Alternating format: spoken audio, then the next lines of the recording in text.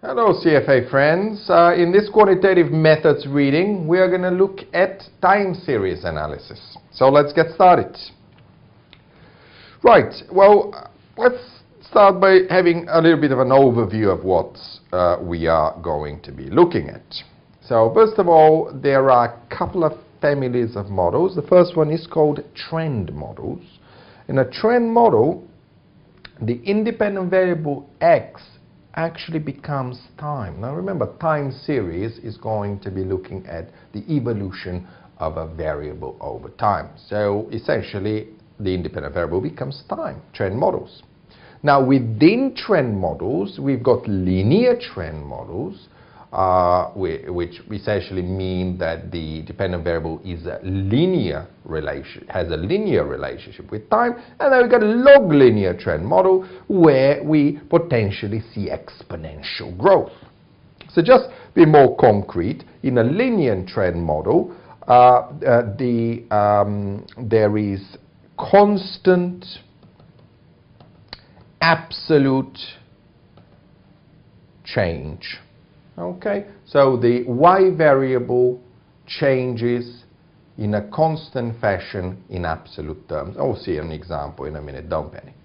In long linear trend models, again we've got the word constant, but it's constant rate of change. So the absolute change is not necessarily constant, but the rate of change is. So this is the sort of relatively easier models to grasp. And then you've got the so-called lag models or autoregressive models. This is where we no longer have distinction between y and x. There's essentially x at time t driven by x at time t minus 1, etc. Okay, so for example, in this kind of models we forecast sales of a company next year by looking at what sales are this year in its simplest form. Now, okay, more concretely, what is a time series? Let's start with some basic examples of time series. Okay, quarterly sales over the last 5 years, over time. Monthly consumer price index over the last 12 years, over time. Daily returns over the last 6 months, over time. Right? So it's the evolution of various variables over time. That is what a time series is. We start with our basic linear trend model. Okay, so what are the key points we need to know? The independent variable is time. There you go, that's your x, it's time. And also y is linearly dependent on this time. Okay, so in these models we've got the absolute change in the y variable is constant over time, and this change is actually represented by the b1. So for example, what could be a concrete example of a linear trend model? Okay, so let's say I'm driving my car, okay, on the motorway, and I maintain a constant speed of 90 kilometers per hour. So essentially 90 kilometers per hour would be my absolute change in the distance that I travel over time. So my B1 will be 90 kilometers per hour. So think about what's going to happen. In 1 hour during my journey, when t is equal to 1, I'd have traveled the first 90 kilometers. In 2 hours, I'd have traveled twice the 90 kilometers, so 180. So that is what we mean by linear trend model. Y, which is in our case the distance traveled, is linearly dependent to time, and the change is constant as denoted by the slope b1. Of course, you can come up also with more financial examples, more relevant, how we can be measuring things like unemployment or consumer price index. Log linear trend models. Well, now this again is looking at an independent variable having to do with time. But the key point here is that we've got exponential growth going on. So in other words, if this is my y variable and this is time, I'm not going to see a line I'm actually going to see a curve, an exponential curve. And if I wanted to describe this with an equation, that's the equation of a log linear trend model. So y will be a function of magic number e, which of course is the inverse of the natural logarithm, to the power of b0 plus b1t. Now notice something interesting. This reminds us of the equation of a line. So what we can do at this point is we can take the natural logarithm of both the left and right hand side of this equation. And so the left hand side simply becomes the natural logarithm of y. The right hand side, if we take the natural logarithm of e to the power of something, we actually get as the result the actual power. So we end up having our equation of a line. And that is why we call this type of model log linear.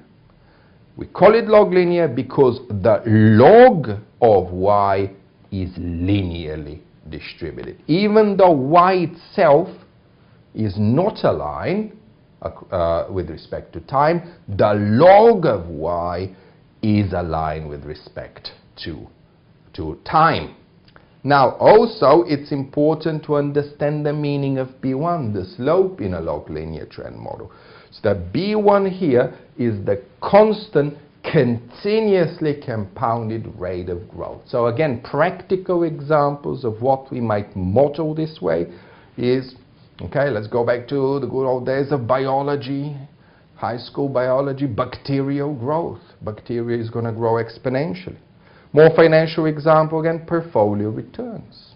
Right? The dollar value of your portfolio may exhibit exponential growth. You could, for example, say my portfolio is growing at a constant rate of 10% per annum in the long term. It's exponential growth. Right, and of course, serial correlation rears its ugly head again, even in this particular reading. So what we're doing here is basically saying that the regression errors in the current period, i.e. the epsilon t, must not be correlated with the regression errors from prior periods. So for example, the correlation of epsilon t and epsilon t minus 1 has to be 0, right? No serial correlation. Now, of course, when you talk about serial correlation and you think, how could I test that? Of course, Durbin-Watson comes to mind. Now, Durbin-Watson continues to be our preferred choice for a test of serial correlation, at least at this stage. So, the way the analyst proceeds at this stage is they take normally the linear trend model first, because this is the simplest of them models, certainly simpler than the log linear model, and then the analyst looks at whether this model works.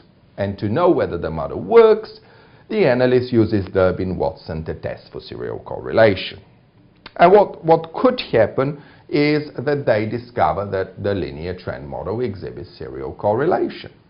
Well, if that is the case, you might think, okay, what could be causing this problem? And I think the next slide is going to help us. So I'll come back to this, but I want to show you some pictures. So if you take, for example, this relationship here, which is clearly exponential, so this could be the dollar sales of a successful company over time. And now, if I wanted to model this with a line, I'm going to get all these errors which are negative, followed by all these errors which are positive further down the line. So you can see my error term in the regression is non-random. Not only that, but negative errors today trigger more negative errors tomorrow, positive errors today trigger more positive errors tomorrow. So we've got an example of positive serial correlation in this picture. And the way we would want to fix that problem, if we were to suspect exponential growth was the cause of the problem, is of course to take the natural logarithm of y, because that would transform the model into a log linear trend model. So if all that bothered us was exponential growth, taking the natural log should fix it. Indeed, in this particular case, it did, because now you can see the errors are quite random and nicely well-behavedly clustered around the regression line. So, of course, as you may imagine, we would have tested with Durbin-Watson again and would have discovered that there was no serial correlation in the log linear trend model. Sometimes, however, things don't work out so perfectly. So even after trying a log linear model, you may still be exhibiting autocorrelation, at which point you need to sophisticate things a little bit. You need to spice things a little bit by trying an even higher order model, more sophisticated model called autoregression. And that's where we are headed next, pretty much. So that is your autoregressive model. So in an autoregressive model, as I told you earlier, there's no longer distinction between x and y. There is x at time t and x at a prior time. So let's take our simplest form, AR1 model. What that means, this number here, the order of the model, essentially tells me how many lagged variables I will be using in this model. So, in this case, there is only one lagged variable of the x variable. So I'm going to try to forecast tomorrow's sales, for example, by looking at an intercept, a slope, and my independent variable will be essentially the same thing, sales, but from today. So I'm going to take today's sales in order to forecast tomorrow's sales. And of course, the usual suspect is here. We've got an error term because no model is perfect. Now, of course, more generally, we can come up with an AR model, autoregressive model of order P. So if you wanted, you could have 10 lagged variables. There you go. So that's a more generic version of the same animal. Now, of course, for these models to work, one very big condition has to be met. That is the condition of covariance stationarity. Okay, I may sound a little bit scary, but there's very concrete 3 bullet points that you need to be familiar with in order to cover that concept. So what is a covariance stationary time series? So it's basically a series that has a constant mean, constant variance, and constant covariance across observations. Okay? Now let's actually show you concretely on a picture what that might look like. So I might want to model my variable across time, and I want to see a constant mean. I want to see a constant mean. So if my variable was doing this, well, that's not a very good candidate for a covariance stationary process, because basically there is no mean reversion. The variable is not trying to mean revert to its mean. Okay, let's say the mean could be 0. So what could be a little bit more covariance stationary? Well, covariance stationary series might look like that. Something that oscillates around its mean, but it certainly reverts to that mean value of 0. So that will satisfy the first condition, that of constant and finite mean, because 0 is finite and it's constant. Now, what about constant and finite variance? Well, that means that we don't want, of course, as time goes on, for the variance to increase and eventually get infinite. That, as you may imagine, will be a bit of a problem. We want, as time goes on, variance to remain constant. In practice, what that means is we want our variable to oscillate within a constant bound, with a constant range, as it does in our particular case. And the third condition was that a constant covariance. So we want the various lag values to have constant covariance. Think about it.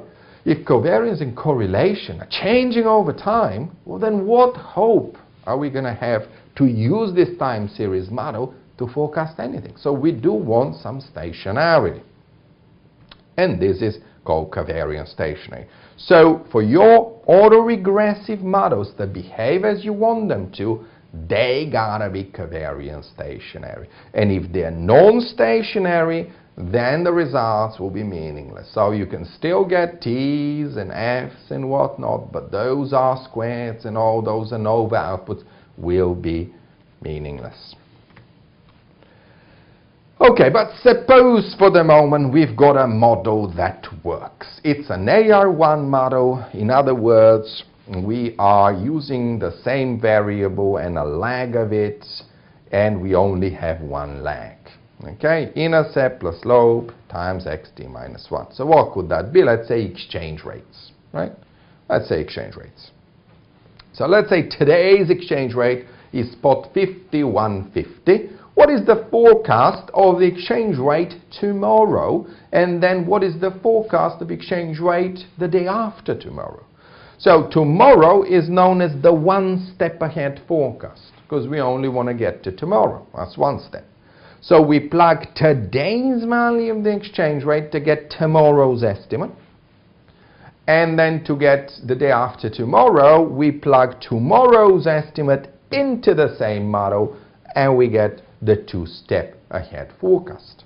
Okay, but that assumes this is a well-behaved covariance stationary model with a mean reverting level. In fact, this model has a mean reverting level, and we shall learn how to compute that mean reverting level in just a little while.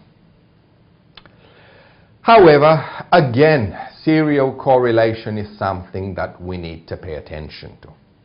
And I need to start you off with the most important point, I believe, on this slide. That of the fact we cannot use Durbin-Watson anymore. So Durbin-Watson was good in multiple regression. Durbin-Watson was good in linear trend models.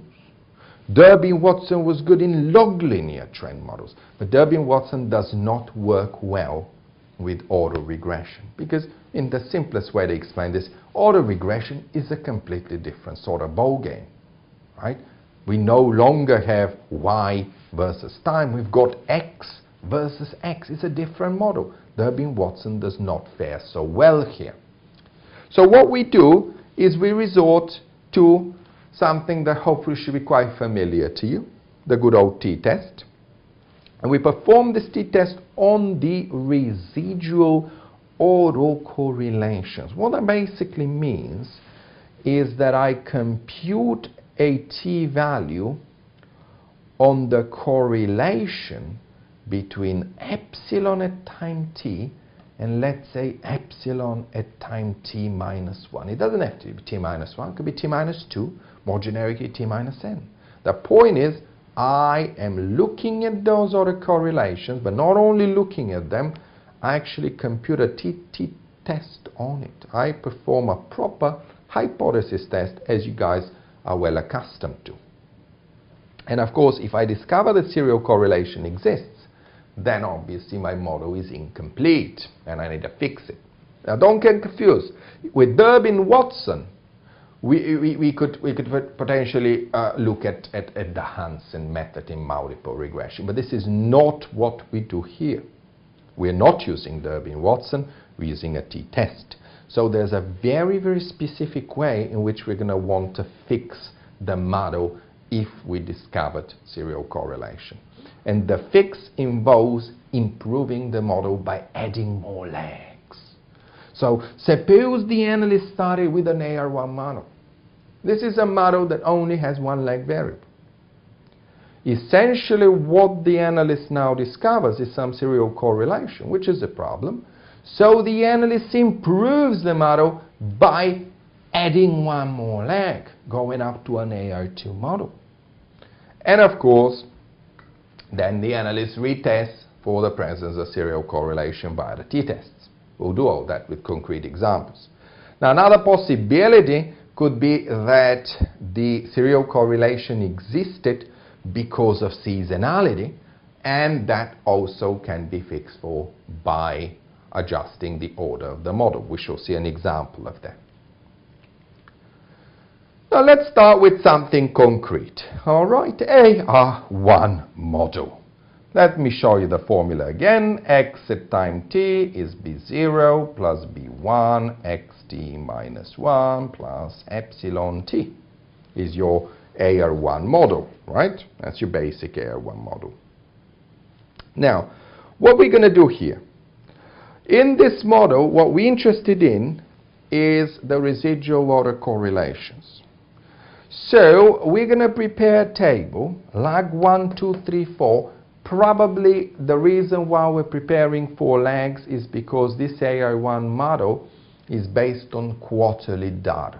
So with quarterly models, you normally want to go back at least 4 quarters and see what the autocorrelations are across the past 4 quarters. So leg 1 essentially refers to the correlation between epsilon at time t and epsilon t minus 1. Leg 2 refers to the correlation between epsilon t and epsilon t minus 2. Let me do one more.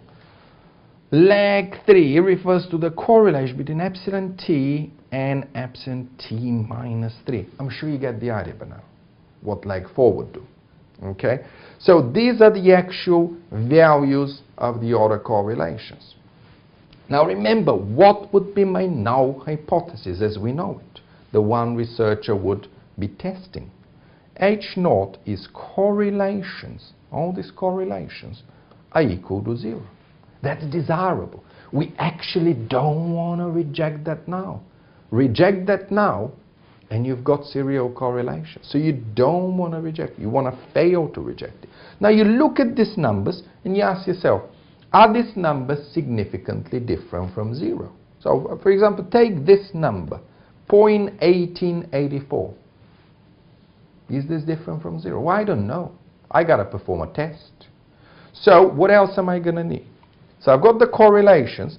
I need the standard errors of those correlations. So here are the standard errors. They're all the same because they follow the simple formula 1 over square root n. So in this case, we're told that the sample size is 50. So 1 over square root of 50 happens to be spot 1414. And finally, we need to get to the t-stats. Now, here's the formula we use for the t-stats. The t-statistic, the computed t-statistics, takes the correlation between epsilon t and epsilon t minus n, I'm going to keep it in general here, and then divides by the appropriate standard error. That's what it's doing. So you try it on your calculators now and convince yourselves that by taking this number and dividing it by this number, you actually end up getting 1 spot 3324. Right? So that is how we work out the t-stats. Now you're probably thinking, okay Martin, am I gonna be looking at computing every single number in this table? And the answer is probably not. Probably not. The autocorrelations will have to be given anyway. But look, the t-statistics are normally given as well, because effectively that is the output from your bread and butter regression packages. So really the job of the analyst at this stage is to focus on the last column and analyze those t-statistics. Your job is to look at them and to tell me if there's any problem. Do you see any problems in these 4 pieces of data? Think about it. And as you think about it, remember what your null hypothesis is saying. That is your null. Correlation is 0. Think about if you are going to reject that null at any of these lags. Well, the answer is, and of course, for you to give me that answer, you must remember that your magic critical t-value is 2. That is for your base case 5% significance, two-tailed test, large sample. And essentially, the only time you've exceeded that magic number 2 was on lag 2. So in other words, what he discovered is significant residual autocorrelation between the error term today, the error term 2 periods ago. And that is a problem. Please remember, you don't have to reject the null at all levels. Only one of them is needed for the entire model to fall apart. So you've rejected the null at leg 2. That means your model won't work. So you gotta fix it. The model's currently incorrectly specified. Typically that occurs because data is still missing. So you've only used one lag. You've omitted an important variable. We've mentioned that buzzword before, omission of important variable. And therefore, that omitted variable is currently showing up as an error term. And therefore, the error term is not genuinely random. So we're going to fix that by improving the specification of the model, improving the order of the model. So we're going to try an AR2 model, i.e. add a lag. Okay, so what might an AR2 model look like?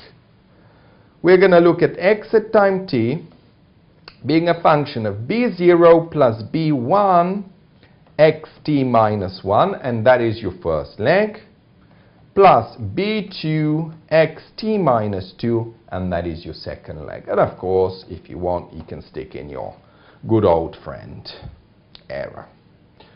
Now, once you've built that AR2 model, what you would want to do is you would want to recompute the autocorrelations, the standard errors, and ultimately the t-statistics. And again, your job is to focus on this last column. Have a look at it and tell me what you think.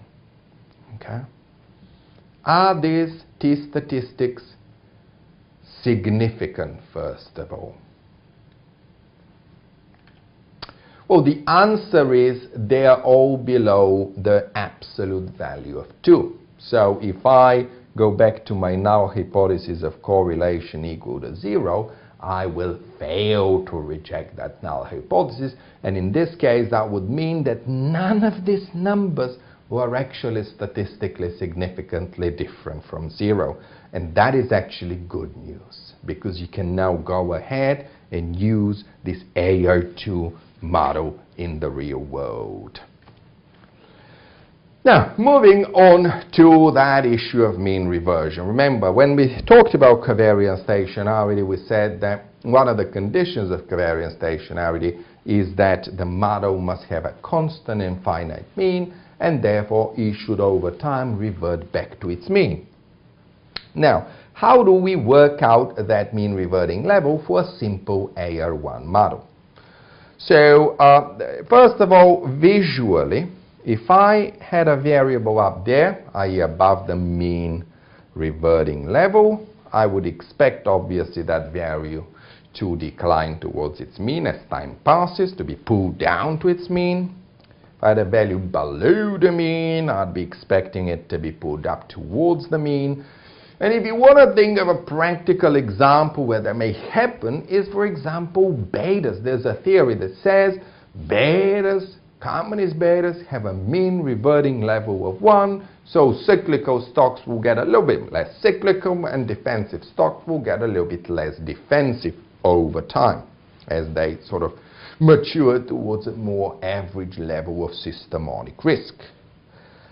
Now, logically, if I'm already at the mean reverting level, what is my best guess for tomorrow's level of the variable? And you guessed it. I expect the variable to flatline because I'm already at mean reversion. So, in other words, if I go back to AR1 and say, okay, x at time t is b0 plus b1 xt minus 1. Well, at mean reversion, there is no longer a distinction between xt and xt minus 1. So I can rewrite that equation as x is b0 plus b1 x, right? Now I can rearrange that and say x minus b1x is equal to b0. But I can do better than that. I can factor out the x, and I can say that x, open bracket 1 minus b1 is equal to b0. And I've run out of space, so I'm going to move that way now. Okay? Great space management, isn't it?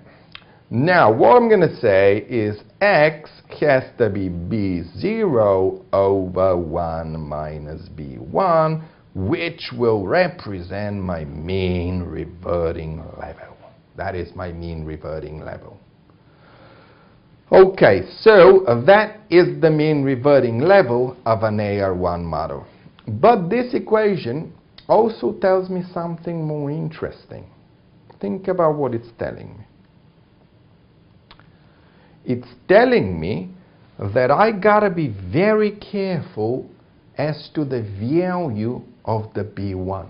Because if that value happens to be equal to 1, then I get a value divided by 0. And if you don't believe me, try it on your business analyst calculator. Not even that guy knows the answer. It will give you error number 1, because mathematically we don't want to divide by 0. So having a slope coefficient of 1 is going to be a massive problem in this type of model. Okay, and that's why we've got a slide or slides on this a little bit later. So keep that thought. Keep the thought of b1 equals to 1 being a problem, and we'll come back to this, okay, in just a short while. We want to also look at the accuracy of your models, and we also want to define a couple of buzzwords: in sample versus out of sample. So in sample is quite simply the data used to develop your model, okay? Typically what the researcher will do is he's going to develop the model based on certain set of data and then test the data on that period.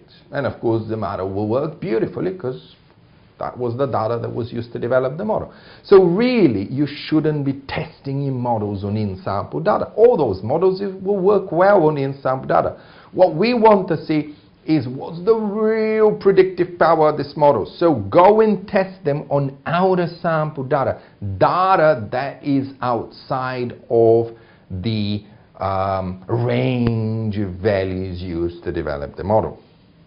Not only that, we've got a metric.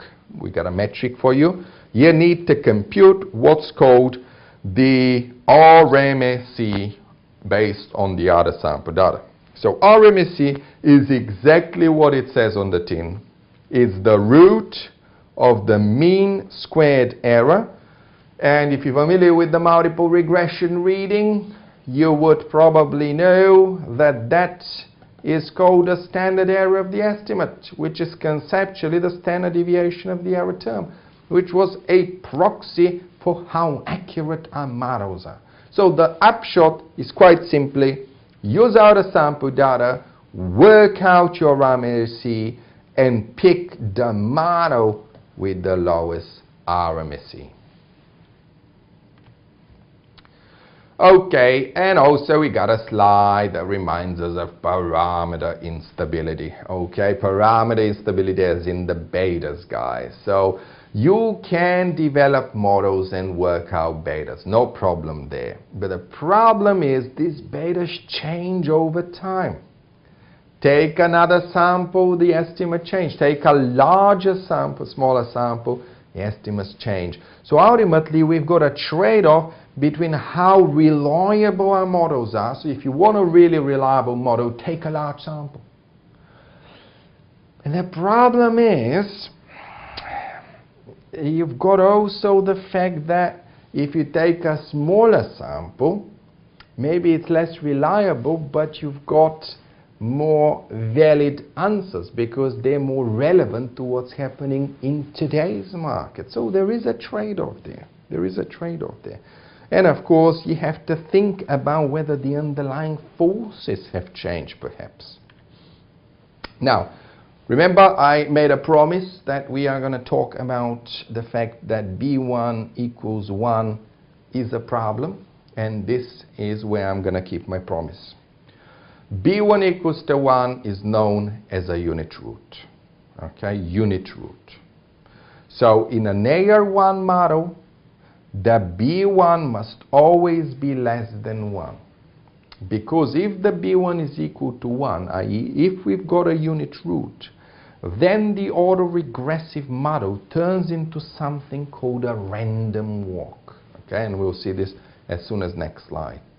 And essentially, in the 90s, when stock markets were all bullish and it was all happy days, everything was going up, essentially we saw a lot of unit roots. So in trending markets, we tend to see unit roots and we tend to get time series that are not covariance stationary. So you got to be careful when you're operating with the spirits. Now, what is a random walk? Well, the defining characteristic is, of course, that of the unit root. So this is an AR1 model where the B1 is equal to 1. So there you go. That is your simplest example of a random walk. X at time t is equal to xt minus 1 plus epsilon. If you want, if you prefer, you can stick in your unit root in front of the x to see that it is indeed there. And you can see, by just looking at this equation, you can actually see why we call it a random walk. So you may have heard the expression foreign exchange FX is a random walk, so you can't really predict it. It won't come as good news to FX traders. So essentially what we are saying is the best predictor of tomorrow's exchange rate is basically what the value of the exchange rate is today, plus, guess what? Something that by definition cannot be predicted. This random step, this epsilon. So this is what we call a random walk without a drift. If you want to have a drift, the drift is basically the intercept. Okay? But the key point, guys, is not the drift. You can have it with a drift or without a drift. The key point is that random walks have a unit root. And if you've got a unit root, you got a big problem, as we can see on the very next slide. And here's the problem. The problem is that you're dividing by 0, and that is undefined. So if you don't have a mean reverting level, then the time series is non-stationary. So you lose that virtue of covariance stationarity. And of course, because it's such a big problem, we need to know how we test for unit roots. So to answer that question, we move on to the slide on the Dickey-Fuller test for a unit root. So here's some names, couple of names you would want to memorize. Is that a Dickey and Fuller test for a unit root?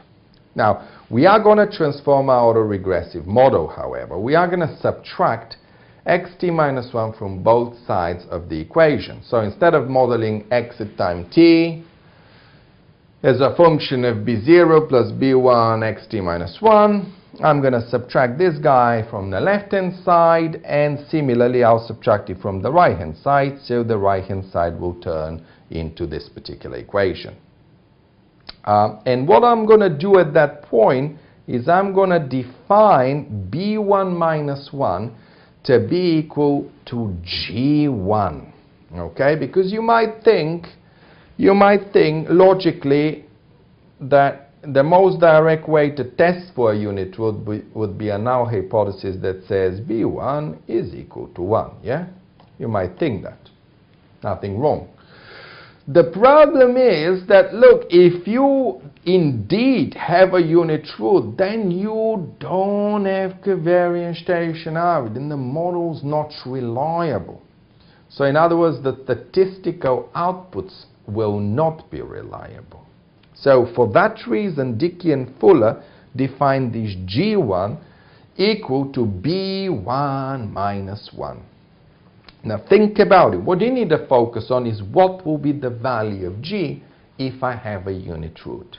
Well, if I stick in a 1 here, G becomes equal to 0. So what's important, you guys, is that when the value of G in the Dickey-Fuller is equal to 0, we've got a unit root to worry about.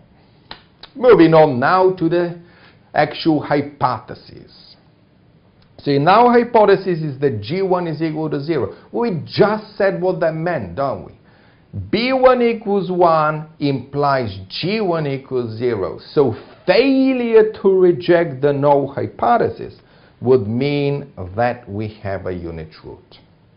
If, on the other hand, we were able to reject the null hypothesis, that would then mean that we don't have a unit root. So if for example, B1, so G is equal to B1 minus 1, if my B1 was 0.8, then G will be minus 0.2.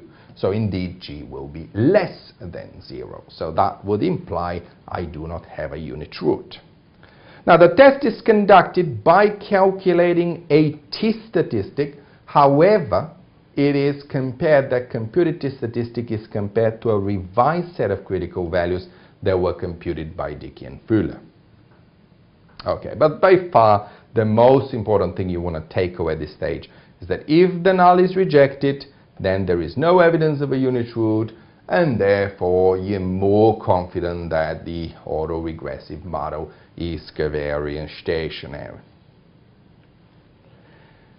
But suppose, worst case, we fail to reject the null hypothesis of the Dickey-Fuller. Indeed, G1 is equal to 0. As a result, we now know there's evidence of a unit root. Is there anything we can do about it?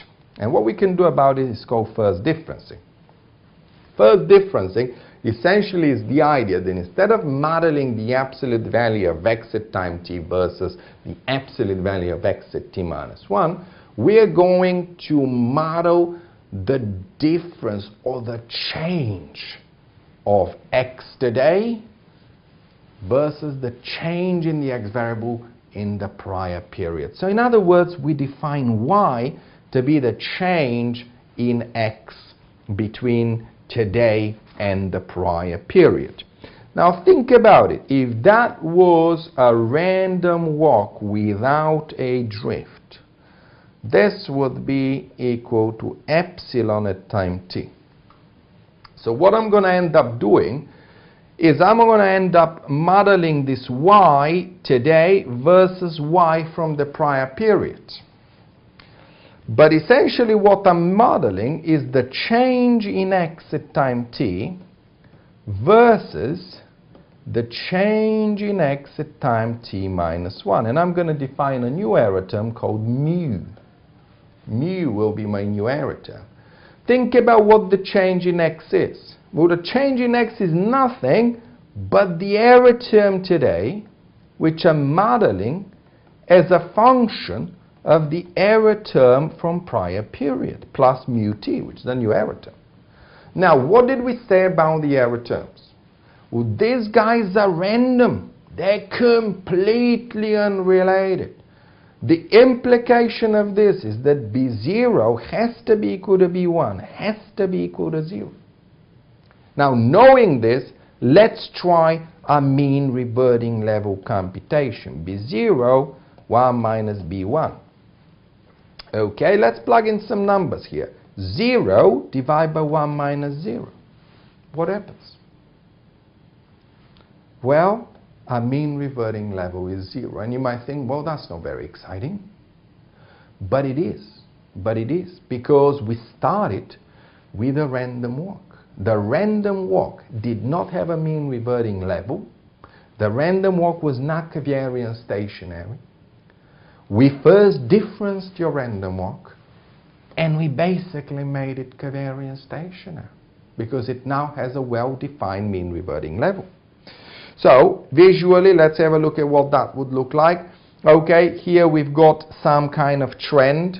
So I'm going to guess that this time series is a good candidate for a unit root, has no mean reversion, tends to be trending upwards like the markets of the 90s. I may apply the Dickey-Fuller test to convince myself that indeed I've got a unit root. And if that is indeed the case, I will then proceed to first difference the series and model that instead. Notice that the new series has a mean reverting level of 0. Now you probably notice that it's pretty random, right? So you may think, okay, you first difference this thing, but you're not going to make money out of it, are you? You're not going to find a pattern in this, and that is exactly the point. If you were to start with a random walk and ignore the problem of the unit root, you will get artificially high R squared and F, and you might actually incorrectly conclude, hey, you know what, there's value to trading random walks. But if you correctly first difference your random walks and make them, convert them into covariant stationary patterns, then when you look at your R squareds, your Fs, you'll actually discover that those numbers are very low. So it effectively confirms the fact that the random walk was indeed something that was not predictable. Now we also need to look at the problem of seasonality. Okay, so basically what we are looking at here is a business that may be prone to seasonal changes. So for example, I expect to sell a lot more around Christmas than other parts of the year, right? My business is seasonal, it's exposed to Christmas, to festivities, right? And now again, if I start with an AR1 model that simply says, okay, the dollar sales in the month of December are only related to the dollar sales in the month of November, right? AR1 model, 1 month lag. I'm not going to be telling you the whole picture because I'm ignoring the seasonal component. So what the objective here is to bring in the seasonal component into the picture and to improve the forecasting accuracy of your model. So here's your AR1 model. A NOVA table, by the way, on an AR1 model. Remember, the degrees of freedom of sum squared regression should be equal to the number of independents. So we've got only one lagged independent variable, right, in an AR1 model.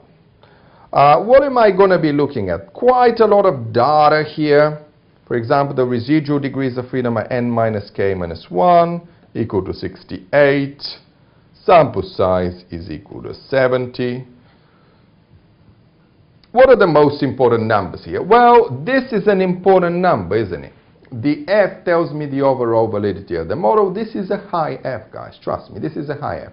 You can work it out by taking the MSR divided by the MSE, and if you're not convinced that it is high, you can look up your critical F value. But you will definitely reject the null hypothesis that the slopes are 0. So the model looks to be doing a good job. The second protocol is, of course, to look at the coefficients. I don't want to be seeing any unit roots, as you can imagine. Well, I'm going to be focusing on this guy, right, the lag.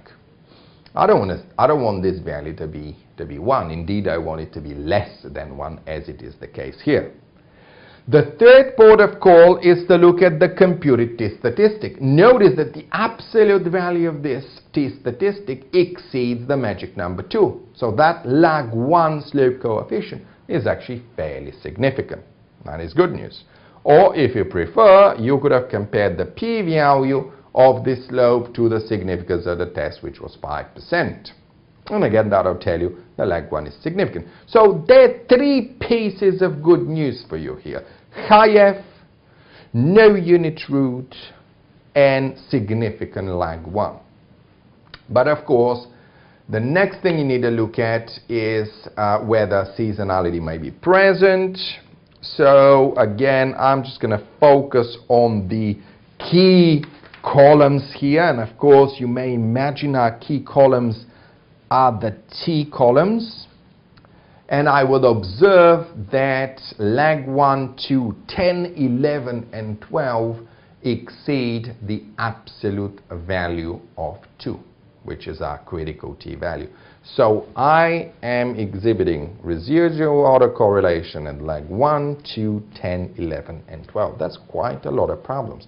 But not only that, I'm noticing something very interesting. whilst 1, 2, 10 and 11 are significant, leg 12 is especially significant. So what that means is that the error term from my December sales appears to be very highly correlated with the error term from the same month, 12 months ago, December of the prior year. And that could be a little hint that maybe my R1 model is omitting a seasonal component. So what I now want to do is I want to bring that seasonal component into the model. So not only modeling December sales by looking at November, which is the first bit of the model, but also looking at December from the prior year. And of course, if I do that, which is, as you can see, a little bit of art, there's no right answer. Often the researcher simply tries different things until they find something that works. But let's say with a bit of wishful thinking, I believe seasonality is the only issue. I then go ahead and recompute my ANOVA table. Notice that the number of independents will have increased to 2, because I now have 2 leg variables. And look at the F test, it has absolutely skyrocketed. This is definitely a significant F, indicating that overall the model works. Look at my leg slopes, they are not unit roots. Look at my t-statistics, both leg 1 and leg 2 are statistically significant because the computed t-stat exceeds 2 in absolute terms. So again, all good news as far as the ANOVA table is concerned. Let's look at the residual autocorrelations. And this time notice that none of the 12 residual autocorrelations exceed the magic number 2. So in fact, in none of the 12 cases do I reject my null, the correlation is 0. So in other words, I don't have serial correlation present in this model any longer because I fixed it by incorporating the offending seasonal component that was omitted from the original model. Okay, I hope you found it useful. We're going to change direction now. We're going to look at something called autoregressive conditional heteroscedasticity models. Sounds very scary, but really there's very little you need to know here. So first of all, you remember the problem of heteroscedasticity. This was when the variance of the error was non-constant, and the idea of conditional heteroscedasticity was that this variance depended on the value of x. So you may remember that standard errors would be too low, t-stats will be too high, it will lead to type 1 errors, all sorts of problems, and ultimately wrong conclusions from your models. Now, one solution was to use generalized least square regression as opposed to our ordinary least square regression. But there's something else you can do. If you've got conditional heteroscedasticity in your error term, essentially what that's telling me is my errors are not random. Well, that's kind of bad, but it's also kind of good news, because if you've got non-randomness in your error term, might you not be able to exploit it in order to predict the future? Let's have a look. So in an Arch1 pattern, again, we use this notation, Arch1, which basically means that we only look at the first leg of the errors. In an Arch1 pattern, we start by testing whether the errors behave in a certain way we want them to. So we regress the squared residual today against the squared residual from the prior period, and we are mostly interested in the value of A1. So our null hypothesis is that A1 is equal to 0, but our alternative is that A1 is different from 0. And we're really hoping to find that A1 is different from 0. What that will basically now mean is that the error term today is linearly related to the error term from prior period, and therefore these errors are following what we call an Arch1 pattern. If we have demonstrated that A1 is significant, then we can move to step 2 of the exercise. Step 2 of the exercise is basically to forecast the variance of the error in the next period by plugging in the residual error, the residual value squared today. Okay? So we are forecasting the variance of error by using data that's available from today's trading data. So essentially what ARCH is, it's basically a vol forecasting model. It allows us to forecast what volatility might be in the future. And of course, option sellers will care about that, because when you sell options, you're short vol strategy. If volatility increases and you've sold options, you stand to lose a lot of money, a lot more money than what you've collected in the form of premium. And lastly, in this reading, we need to look at multiple time series. Okay, so basically the question here is, let's say we take one time series, which is the return of a stock across time, and we regress that against the return of the market against time. Both of these are time series. And when we regress them in simple linear regression, remember that the slope of this regression was our B1, which is also our systematic risk or beta of the stock. Now here's my question for you guys. Can we trust that beta estimate if we've got unit roots in this time series? Because we obviously know that unit roots can be very problematic. So this could have a unit root, this could have a unit root, both could have a unit root, none could have a unit root, right? In which cases can I actually trust my beta estimate if this time series are random walks? Well, let me give you the answers. Now, as you may imagine, if both time series are covariance stationary, then your beta estimate is reliable. So the B1 is less than 1. In both cases, your beta is fairly reliable. But if only the dependent variable, either the stock return, or only the independent variable, either market return, is covariance stationary, but the other one is a random walk, then interestingly, we cannot trust our beta estimate. The beta estimate becomes unreliable.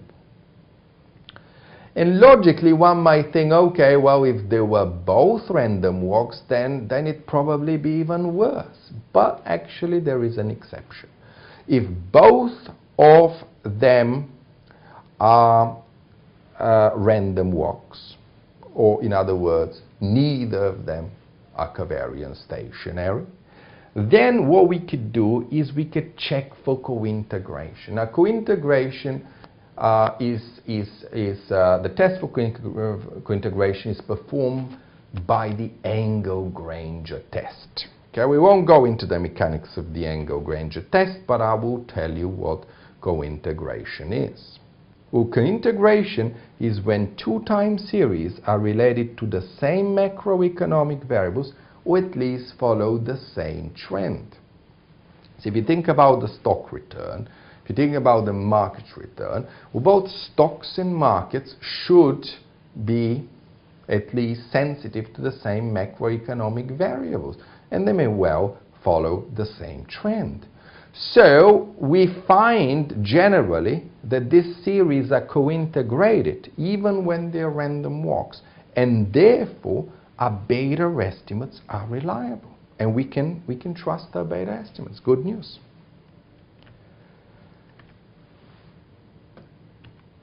Okay, and this is just a summary slide of everything we've seen so far. So I suggest once you have recapped this in your own time, have a look at this slide and just make sure that it still makes sense. Right, we are basically nearing the end of this time series reading. I know it was abstract. I know at times it might have looked scary, especially when we use the words conditional, hetero, scatter-this, the autoregression, and so on.